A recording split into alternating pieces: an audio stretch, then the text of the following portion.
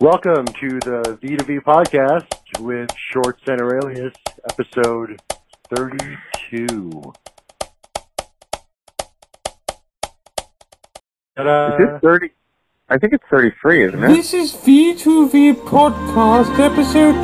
Your mom.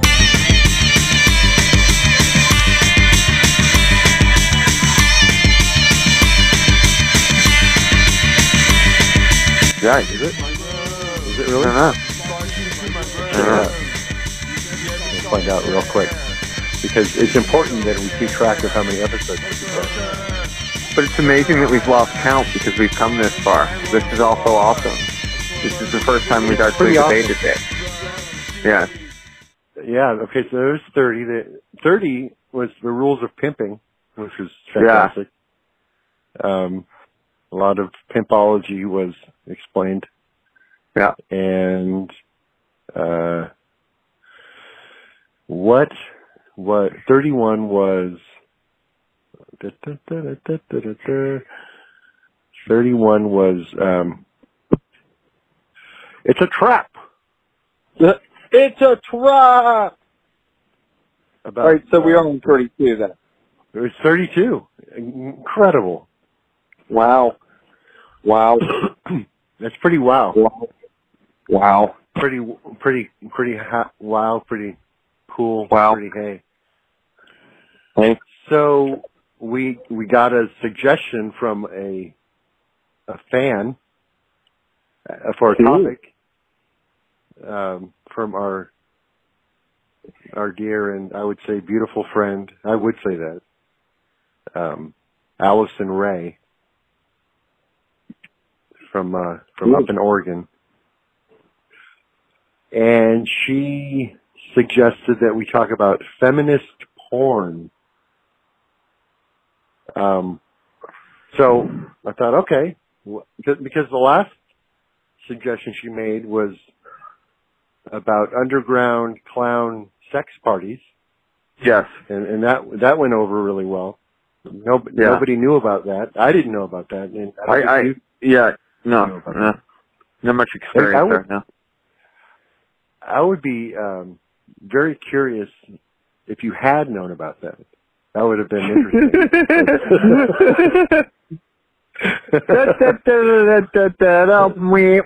Like, oh yeah, underground clown sex parties. We go way back. Oh, those things. Yeah, I did a lot of that in my 20s. Yeah. That would explain a lot, I guess. Yeah. So, feminist porn. What is it? Is it good? Is it what? So there's a video here. It's from a lady named Olivia Tarplin. She's from Jersey City. And that's fantastic. And she has a degree in global studies with a concentration in gender and media studies from the New School in 2014. So she studies gender, politics, sexuality, media, and specifically pornography, focusing on the thriving industry of feminist pornography. And she has spent the past 2 years studying how experiments in feminist porn can change the widespread sexual culture and how porn made ethically can act as a new and improved way to educate the masses about sex. So, feminist porn is like ethical porn. Okay. It's nice. It's nice porn. You know, people are enjoying themselves. Right. And they're getting paid like fairly, I guess, too. That's part of it. For posing on camera, right? And I think a lot of it is lesbian porn, I believe. I don't know for sure, but I think that kind of pisses me off. That's bullshit. Okay. Right. But anyway, you know. Well, I mean, because men can be feminist too, in the sense that we as men want equity for women, You know, we want them to be on the same playing field, you know, equality-wise. But also, I've seen some videos. I've also seen videos where there were some lovely young ladies enjoying some men, you know, and enjoying, you know, what men were offering in the video as well. You know, I mean, like to think that women aren't going to enjoy men. That's really kind of anyway. Okay. Well, here's another weird thing about that too: is that generally speaking, in the porn world, women far outclass men as far as money is concerned. Yeah. They make far more money than any you know, random dick, right? I mean, it's true. So, and the objectification of the male in porn also is you never see the man's face; you only see his penis. You know? Yeah, and that's weird too. I know, right? It's very strange. So, maybe people can explain further their views or what they think feminist porn is, because I think it's too vague to really pin down. So that it occurred to me, I was listening to another podcast that I enjoy listening to last night, and they were talking about the YouTube rabbit hole. And and what that is if you have YouTube on autoplay and you're watching a video and just let it play and let the next one play and the one after that, you tend to get away from the original topic that you were watching. Like, there's something in the YouTube algorithm that picks the next video. And we're going to do a little bit of an investigation on how that works, starting out with this video on feminist porn. And we're just going to go forward and see kind of what comes next. Maybe we'll learn more about feminist porn. But I don't know. So so I'm gonna click the button, and we're gonna see what the next video is. And I will provide links to all of these videos so people can see what we're looking at, rather than just kind of hear the description. So here we go. All right, what's next? Next, when fantasy meets reality. Okay, when fantasy meets reality. And by a guy named Mike Anderson. Who's Mike Anderson, and why is he talking about when fantasy meets reality? Sexual communication in relationships. So that's he's talking about the disclosure of sexual fantasies. Sure, and how that can play into the reality, and he can make your fantasies reality, I guess. Right, and that's okay. That's cool. Let's see what's next. Yep. Yeah. The next video, we're just letting YouTube pick now. The next video is a video about the psychology of seduction. Wow. The psychiatrist is talking about the psychology of seduction. And he's arguing that much human distress arises out of relationships, but we can all become more skilled in our relationships, be they in the domain of friendship, romance, work, or career. Deploying the psychological principles behind seduction. Whoa. Cool. So you're going to seduce your boss, I guess? Like, maybe. Hey, boss. Hey, nice desk you got there, boss. I love your boss sign on your desk, boss. It's empowering. It's got your name and then like the little title underneath. Yeah, boss. Okay. So we're moving away from feminist porn pretty quickly. Yeah. And the next video up is, what is that? The Science of Flirting. Becoming a hot ape. What? I feel like YouTube is driving us, or thinking that we want to watch videos about how to date or how to be in a relationship and know psychology about relationships.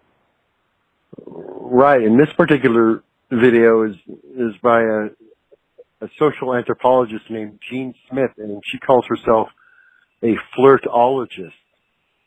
And in this video, she's going to demonstrate her 6 simple steps known as hot ape. And I don't know what that means exactly. It's initialized, H.O.T, A.P.E, but it spells out hot ape. Are you a hot ape? We'll find out. If you watch that video, you might find out whether or not you're a hot ape or not. Yep. But we're not going to do that. We're going to move on. We're not going to do that because the next video removes us from sex altogether. And it's a video about the skill of humor. Ooh. How to be popular. Funny. Yeah. Yeah. I'm going to show you how to utilize humor. Yeah. Apparently most people don't think they can use humor, and they don't think they're funny. But this guy is going to explain how to do that, which is probably useful. Okay. So we are so far removed from feminist porn at this point that it's incredible. And the next selection by YouTube down our rabbit hole is Kyle McDonald explains, what if you could trade a paperclip for a house? Do you know this story? Yeah, I think I do. I don't know if it's real. Yeah. It's about a kid. It's about a kid who trades a paperclip for like a pen, and then a pen for a watch, and a watch for a calculator, and a calculator for a laptop computer, and then, on and on over a month, trading up and eventually trading like a car for a house. Yeah. I don't know if it's urban legend. I don't know if it's real. I mean, the idea behind it seems reasonable, I guess. It's a lot of work. I mean, you'd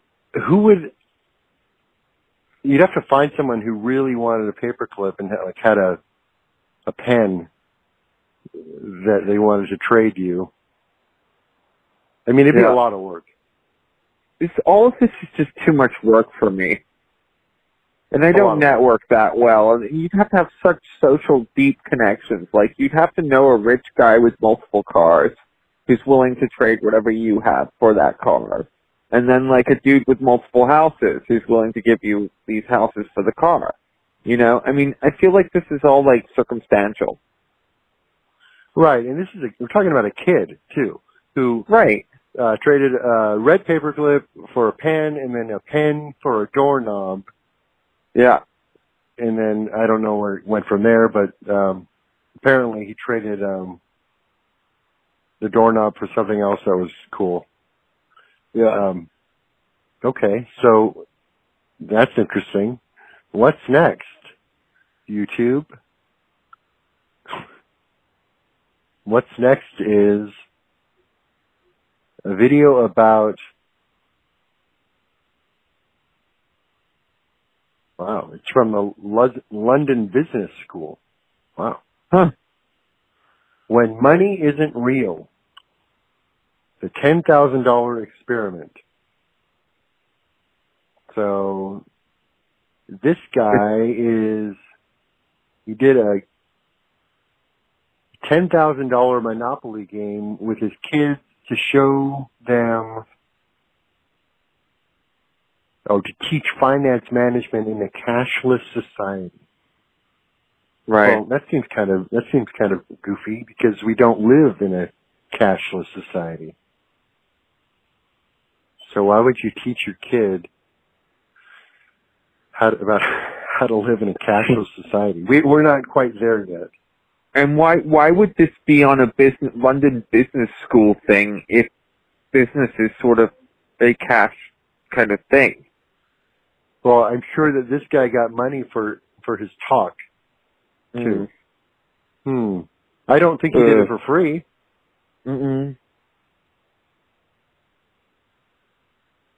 So, apparently this guy's core message is that we're all after the same thing, to relentlessly pursue our passions, live simply and happily, and make a difference to those around us. Really? Huh.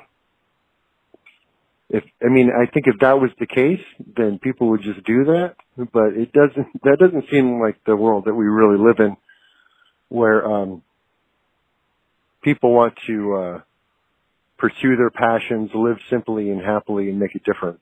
Who wants to... People say they want to live simply, but I don't even think that means anything. Oh. Okay. And the YouTube rabbit hole... Oh, hold on. The YouTube rabbit hole continues. I thought it didn't continue. It looked like there was a glitch in the matrix for a second, and YouTube was perhaps listening to our bad-mouthing of their selected videos and froze my laptop up for a second. Wow. Nice try, YouTube. Yeah. Okay, so the next... Now, what's interesting is that we started on TEDx Talks, and we remain on TEDx Talks down this rabbit hole in this case. I am logged out. So there's nothing that YouTube is looking at that I would enjoy, or they think that I would enjoy to watch. Right. Because this one is how to sound smart in your TEDx talk. So I'm going to sign back in and continue as me. Okay. And to see if anything changes. Maybe it will move us off of these seminars into some Sam Harris breathing. Could be some housekeeping, maybe a little housekeeping first. Yeah. Yeah. All right. So housekeeping. Housekeeping. Right. How to sound smart in your TEDx talk. Okay. I would imagine that, just a guess, my thoughts about how to sound smart in your TEDx talk would be actually to be smart and talk. Wow. It's like mind-blowing, like how to sound smart. Like you may get a viral video for giving that information, man. That's like viral video, like that's information that shouldn't be given without, TEDx approval. And some dude on stage talking smart to you about how to talk smart in your TEDx video. Well, this particular video has 7,300,000 views. Holy Jesus there were Christ. A lot of people who wanted to find out how to sound smart in their TEDx talk. And we'll see. I don't know. Okay, let's go. Next. And that's a lot of money from YouTube into TED Talk. Now, you have to remember where we started with this too. Feminist porn. Yeah. So now I'm logged back in as me. Yeah. And the next video is how to order pizza like a lawyer. Wow. Okay, so that's incredible. Like, really? They had some guy, Steve Reed, whoever that is, probably a lawyer. He got up on a stage.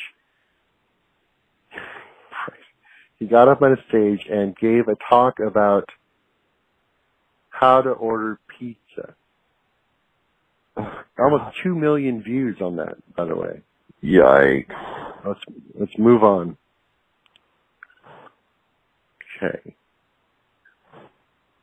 Down the rabbit hole we go. Wiretapping the Secret Service can be easy and fun. What? So, okay, so this guy, Bryan Seeley, hacker, comma, cybersecurity consultant, in 2014, Bryan Seeley hacked the Secret Service and the FBI, then turned himself in to alert authorities of the problem. So, okay. Fucking white hat, man. Like, ooh, man. All right. I mean, the guy who, yeah. If you had any balls or integrity, or you had any gray or black hat in you would have fucking turned that over to the people. Just saying. Mm-hmm. Yeah. Well, the next video is titled "Top Hacker Shows Us How It's Done." Pablos Holman. He's another one of those white hats who, is explaining to people how unsafe their credit cards are. Yeah. Yeah. All right. And we're still in TEDx thus far. Okay. Okay. Next is another video about hacking. Hacking 101. Okay. Frank Heidt, one of the world's foremost authorities on cybersecurity, gives the audience the gift of straight talk regarding how companies and people get hacked every day and how to avoid becoming a victim. Cool. Hacking. How do we get to hacking? Yeah, it likes hacking now. It's really into hacking. The algorithm's hacking it. Another video by the same guy, another hacking video by the same guy. Wow. Okay. And now we let's see. Oh, nice ponytail on that guy. All right. More hacking. Hacker with a ponytail. Hacker with a ponytail. Starring 8 ways the world could end. Yeah. 8 ways. Oh, excuse me. Oh, we got a discrepancy here. Okay, so the title is called 8 Ways the World Could Suddenly End, but the title card on the video is 10 Ways the World Could Suddenly End. So where's those two missing? That's just bad production. Yeah, false advertising. Fake news. We don't like you. We don't like that guy at all. So, all right. Okay, so hacking, and we'll do a couple more. Okay. Do a next video up down the old YouTube rabbit hole is called "Where Are All the Aliens?" I know where the aliens are. Well, we explained that actually in one of our videos, which is funny. So yeah, they were sausages. Yeah. They were sausages, and that leads us out of the rabbit hole because we know where the aliens are. They're on a small island off the shore of Denmark. Yeah. That's actually exactly where they are. Yeah. So there's a new program in Denmark to house unwelcome foreigners on an island. And this island, it holds the laboratory, stables, and crematory of a center for researching contagious animal diseases. That's where they're going to send them. Wow. And they're going to send them on a ferry. One of them is named the Virus. The Virus. Yeah. The immigration minister of Denmark said they are unwanted in Denmark and they will feel that. She wrote that on Facebook. They're going to feel it. So Denmark's government has announced an agreement to house as many as 100 people on Lindholm Island. These are foreigners who have been convicted of crimes, but who cannot return to their home countries for a variety of reasons. The main one is which is, right? The main reason is that these people's former countries don't want them back. So they're stateless. I don't know how controversial this really is. You know, these are apparently convicted criminals who have worn out their welcome in Denmark, and they're now being housed on a government experimental animal crematory island. I think it's quite a good idea, to be honest, if they are indeed criminals, if they've committed crimes in Denmark as well, and can't be sent home because they've committed crimes there, then definitely. Well, that's where they've committed the crimes. Right. Right. Yeah. They've committed crimes there, not necessarily, we don't know what they've done elsewhere. Right. So these are for people who've committed crimes in Denmark. Right. Yeah, but they're clearly, they've tried to send them back home and they're not being taken. So that's also an issue. So they don't want these people because they're criminals. So, yeah. Look, listen, this whole thing where we moved a whole bunch of immigrants in, a lot of these people were not prepared to be civilized people and to live in the civilized Western world. And clearly, you know, stuff has happened. And it couldn't have been easy for any of them either. They must have arrived with nothing and felt like, you know, they needed to steal from other people too. I can't imagine this situation. This situation's a mess, you know? Oh yeah, definitely. I mean, there's another thing I listened to last night about our own migrant crisis and how that all really goes back to the policies that we were implementing back in the 80s in Central and South America, with all of the cocaine and the guns and the propping up of dictators and making life there really horrible for the people there because we were getting, you know, good deals from the people in power. So now years later, conditions haven't improved, and in a lot of cases have gotten worse there. And so, of course, people are fleeing, and even, you know, you're right, we don't necessarily have the capacity to deal with a bunch of people like just kind of wanting to come in to the country without any resources, who are in desperate need. But it is important to look back at how these conditions were created. Absolutely. And root. Yeah, absolutely. And this is absolutely repercussion. Yeah, it's ripple effect. You do this, you know, 10 years, 20 years later, this is what happened. And now we're here. Right. But then we still have to deal with the current situation. And that's kind of been overblown a lot, I think. Just doing, I've done a lot of research. Guys, that's funny, right? Guys?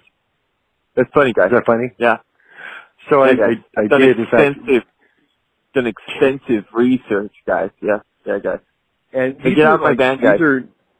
These are numbers from, these are our own government numbers. And basically, again, back in the 80s, when we had all these people, like a lot, actually there were a lot more migrants, and Reagan implemented a comprehensive amnesty for anybody who was in the country when it was declared, and that's how a lot of people were able to stay here and become residents and get green cards, and then, you know, some become citizens. There was a blanket amnesty that was declared back in the 80s in the Reagan administration, and the numbers kept rising, and then in 2006, the immigration numbers started declining, and it's kept declining for the last 12 years. Also, what's interesting is that now there are less people coming in, and in this current administration, there are actually less people being deported, too. Wow. So it's very confusing. There are less people coming in, so the population isn't growing as fast of foreigners coming into the country by any means. These are specifically undocumented or illegal immigrants or aliens.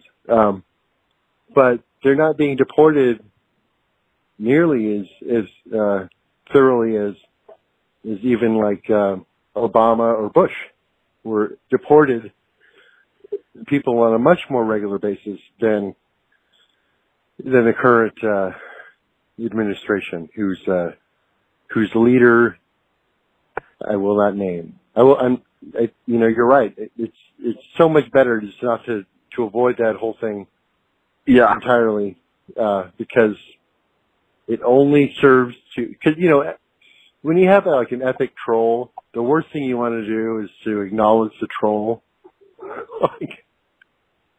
Congratulations, you figured it out. Yes, this is so true. Stop fucking talking about him. Stop fucking talking about him. Talk about something else.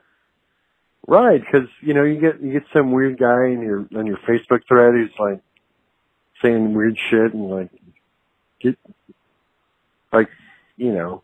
especially if it's like a real troll. The last thing you want to do is start engaging with that person, because that's the whole point. Then as soon as you say "get out of here" or "leave me alone," then the troll has won.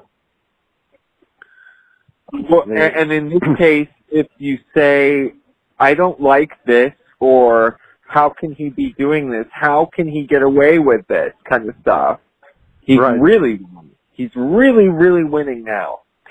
You're falling for it. Right. Everyone has been duped. Everyone's been duped, and it's really stupid. I mean, and it's really stupid. I'll say it again and again, but my God, it's just everyone's been duped. Even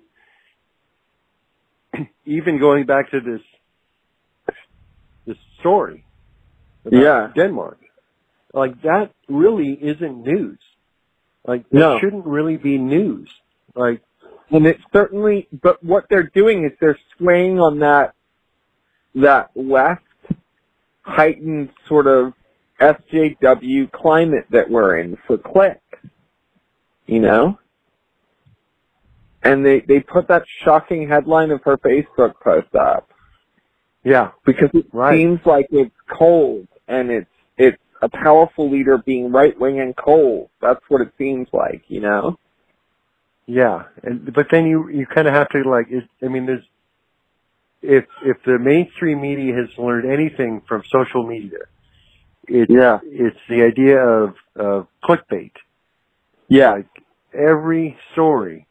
You can't, I don't know if there was once upon a time, probably not, where the headline kind of gave you a good idea about what the article was about, because their headlines for a reason. They're supposed to get your attention. But it seems that more and more the headlines have less and less relationship to the story. Absolutely. Wouldn't it have been better if the headline said Denmark is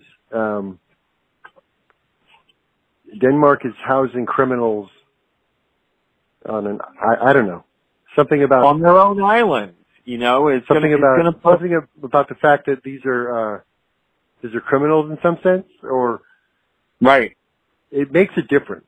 Like even if you're like wholly against the idea that it doesn't even get into what these people have done. Yeah. There's such a lack of information here. It's just very, very weird. And then the story eventually deteriorates into the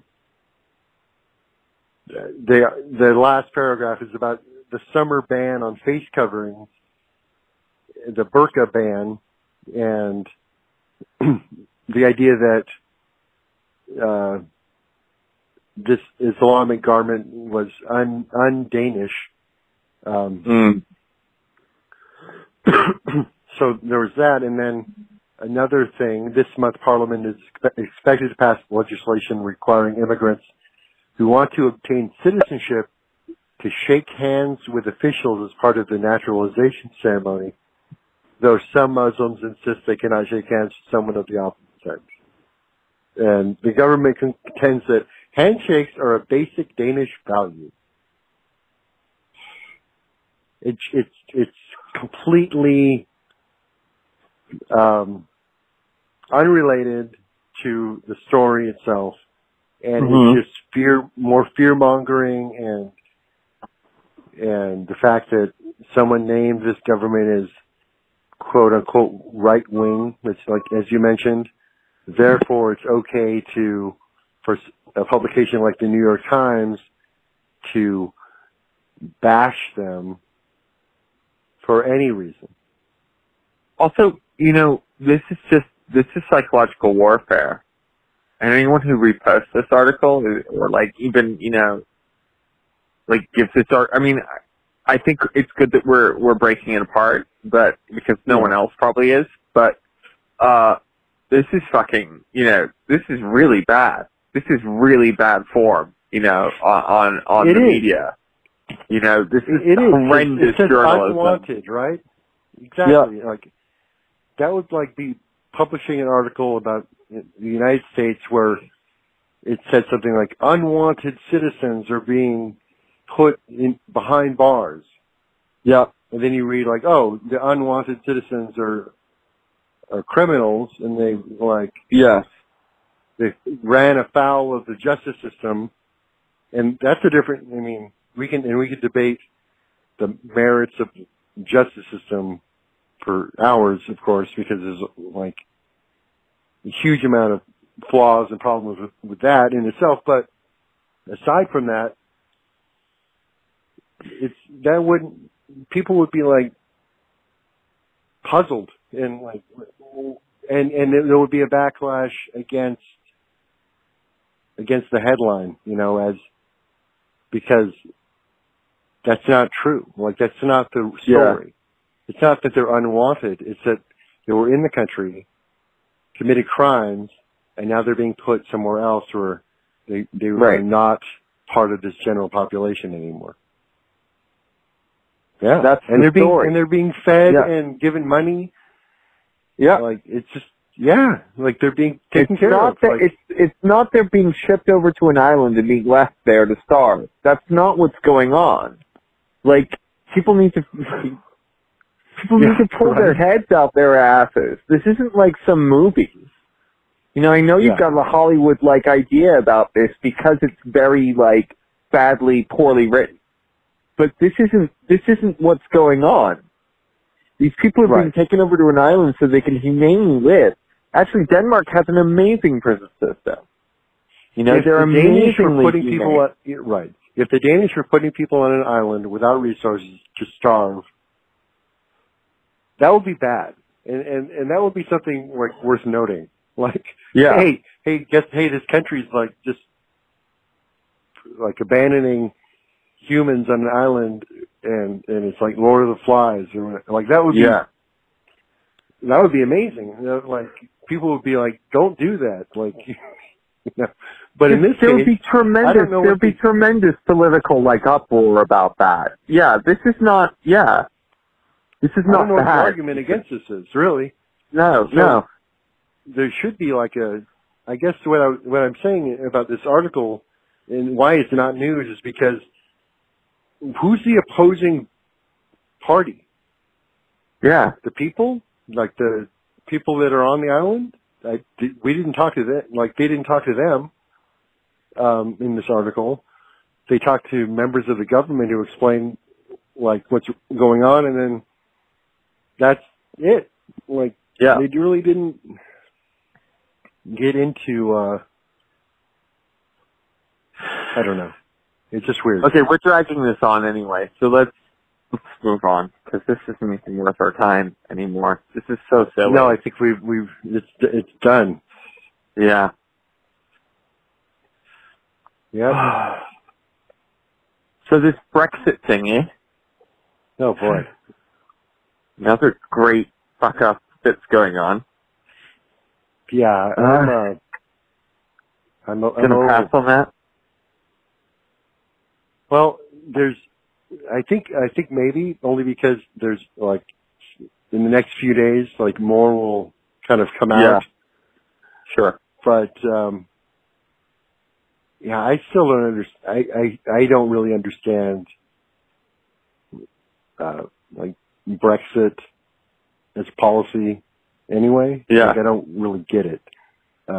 Right. Like, we're going to separate from the EU just for reasons. I don't. Well, I don't know. Here's my thought on it. Okay. My thought on it is that some politicians paid a bunch of money to start a campaign to convince the people of the UK that by separating from the EU, they would have a better life. And that it was the EU that was the problem, not the corrupt government of the UK.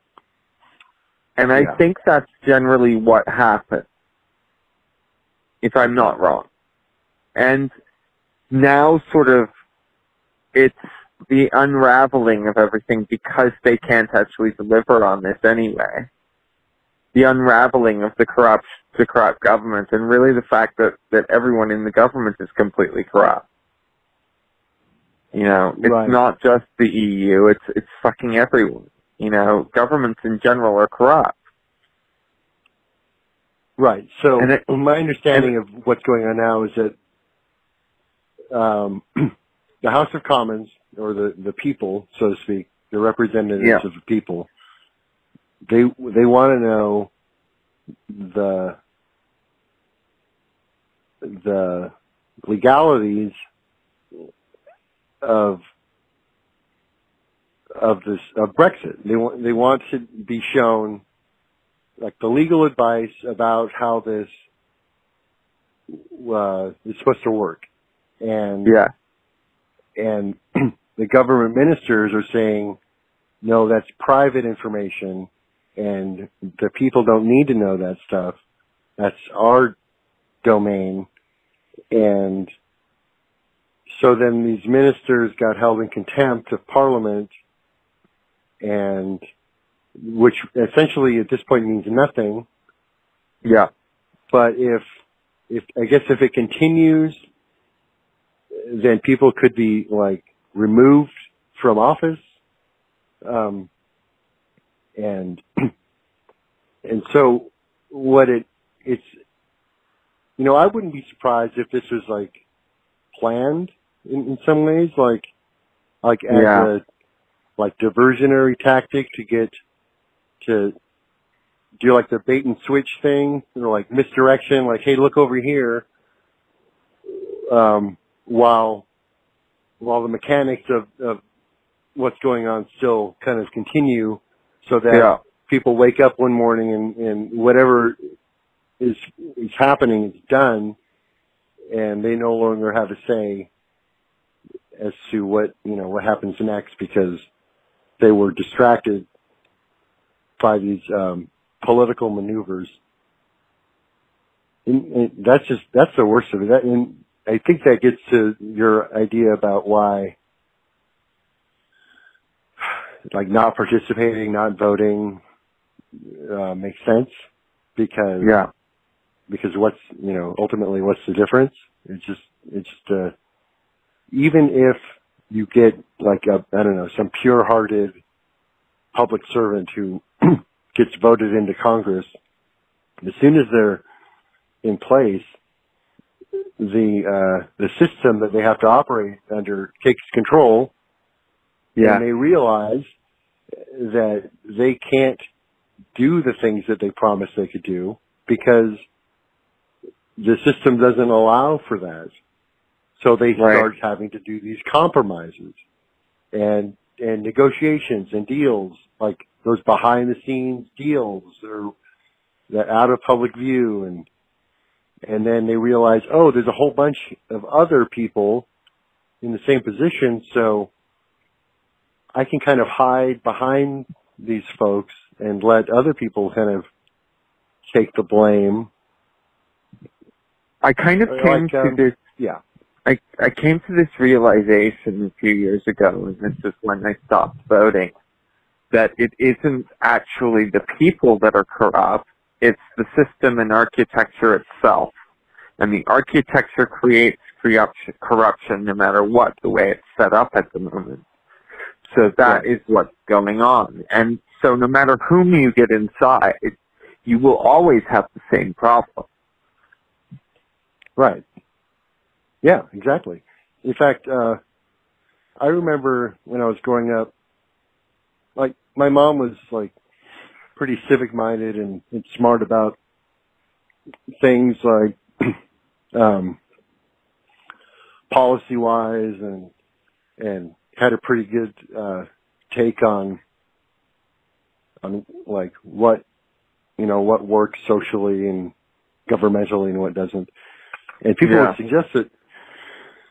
suggested a number of times that, oh, you should like run for office, and her explanation was always like, oh no, like as soon as you get into that, all of those ideals have to go out the window, and you have to start playing that game, which would completely eliminate any of that goodwill and the good ideas.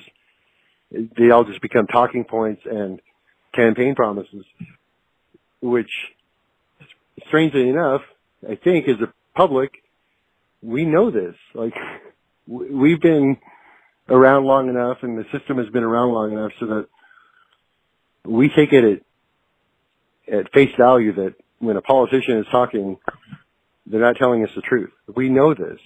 But if they sound good, if they say nice things, people tend to, consciously or purposefully forget that what they're hearing isn't true.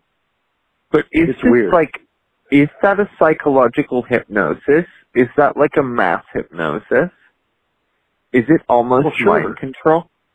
Yeah, sure it is, and it's facilitated by things like political ads and articles in big newspapers that shade the truth and blatantly lie or mislead people, and so over time, no one knows anything about what's real and what isn't real except in their own daily lives. And then, of course, these voices from the television or the internet or wherever they come from, like, validate that. And so then we walk around thinking that we know stuff. But you're right. The truth is that we don't know shit about what's really going on. And I don't think that's going to change anytime soon. No. So that's a positive message. Mm. Yeah. Yay! Well, someone told me a long time ago that every economy is local. Like, like you're at a certain level socioeconomically in your home, in your family, in your life. And you don't know what your neighbors are up to. You don't know if they have millions in the bank. You don't know if they're broke. You don't know. And that makes a huge difference in how people perceive things. Yeah. Like, well, my economy is just fine. And you're not even aware, not even allowed to be aware of how your neighbor is doing. No. Like, that's forbidden. Like, that's part of the system. Or even the person you're living with. Like, I have no idea what goes on with my mother's economy at all. Right. Right.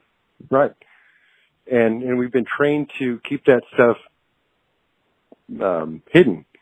Why do we do that, though? Like, what was the whole point of that? Was that for security of banks or our own possessions? Or... I don't know. It's one of the things that people don't really disclose. Like, they'll talk about almost anything, like, except how they're doing financially, because I think because they're afraid that if they disclose where they're at, that immediately begins a comparison to whoever they're talking about. So it's either going to go two ways. Like, somebody's going to be disappointed. Yeah. It's like when I was working in staffing, I would always tell my employees, even if they're working side by side, never to ask the other person how much money they're making. Yeah. For that reason. Like, don't talk about it, because if you're making $15 an hour and you say so, and the person, like, say the person next to you that you tell this to, they're making $20 an hour, or they're making $10 an hour, like, somebody's going to be pissed off. Riot. For doing the same job.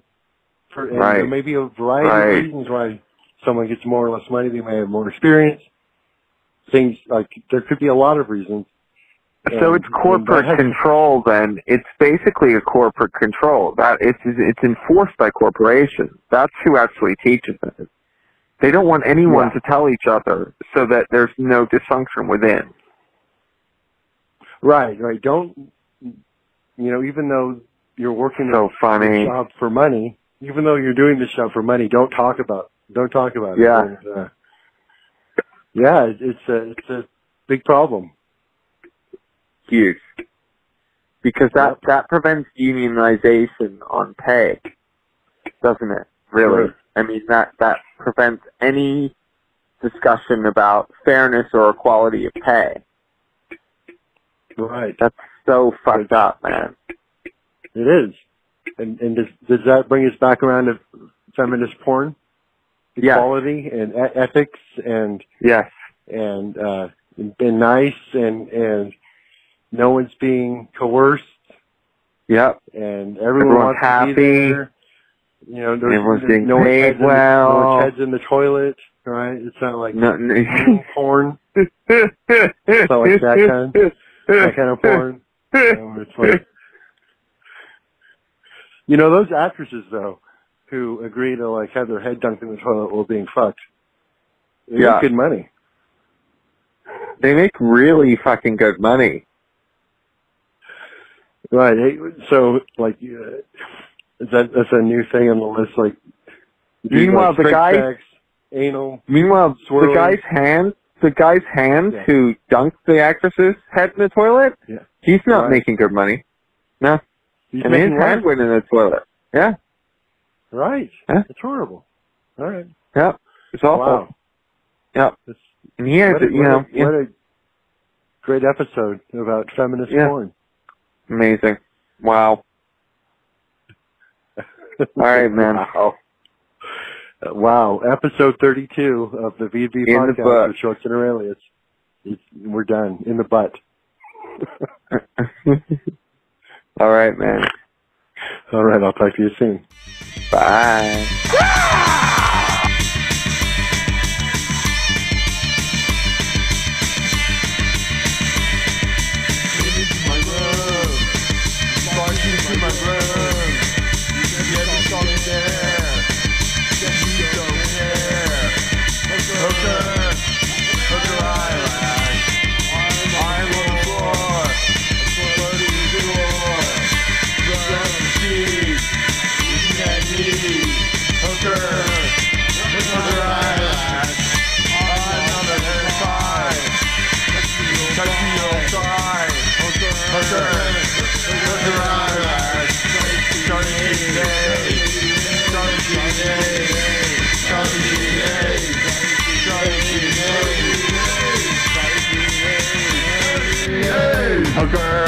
Hooker eyelash.